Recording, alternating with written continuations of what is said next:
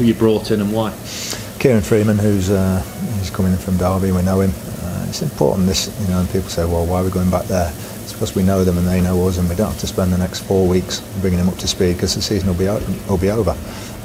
It covers your right back, left back, with John Brayford getting an injury. Ben Davies has deputised magnificently there in the last few games. But you need some specialist full-back cover, and he provides us that. He's been playing regularly on loan for Notts County of late in the last 2-3 months. He'll just slot straight in if we need him. Is this with a view to a permanent in the summer? No, there's nothing once again being talked about that. It's just 28 days at the moment to give us some cover. Wales international, he's got pedigree, even at a young age. Yeah, he's played in the majority of games for the under-21s. He played against England last night for 90 minutes as well. So no, he's somebody we managed to nick off Forest when we were at Derby, and he's played quite a few games in the Championship as well. And he's relatively young, but another one with some potential. And not cup tied?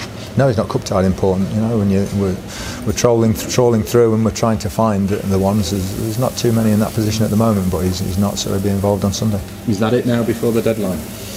No, I wouldn't say that's it. We'll still keep looking. We've got 5 now, so if we did bring somebody in, then one of those wouldn't be able to go on the team sheet on the 18. But no, we'll certainly keep looking.